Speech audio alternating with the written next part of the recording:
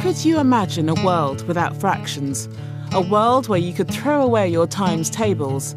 Well, there has been such a world here in Ethiopia, where for thousands of years, merchants used a strange yet very sophisticated system of multiplication to calculate the price of goods in markets throughout the Horn of Africa in the Middle East.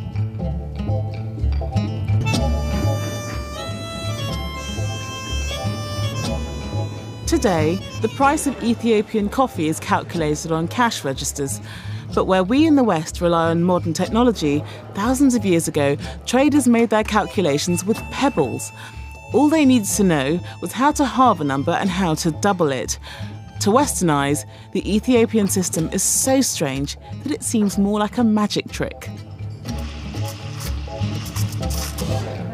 To multiply 11 by 15, put the numbers into 2 columns. Keep halving the number on the left, ignoring all fractions.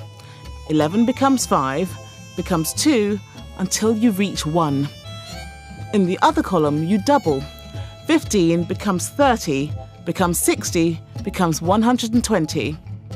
Whenever an even number appears in the halving column, ignore the row.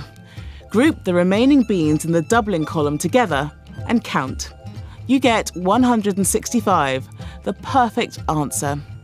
It seems unbelievable that a system can ignore fractions, even throw away parts of the calculation, and still come up with the right answer. But it works every time. Take another example. When we multiply 31 by 25 using long multiplication, we multiply 31 first by 5 and then by 20 and add the results together.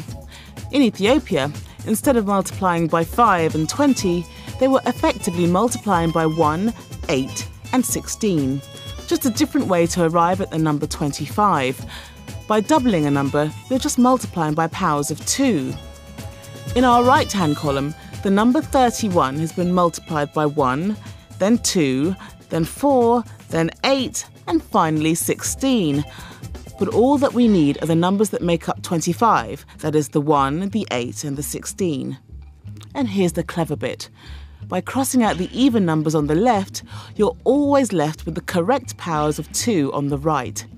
In this case, the 2 and the 4 disappear,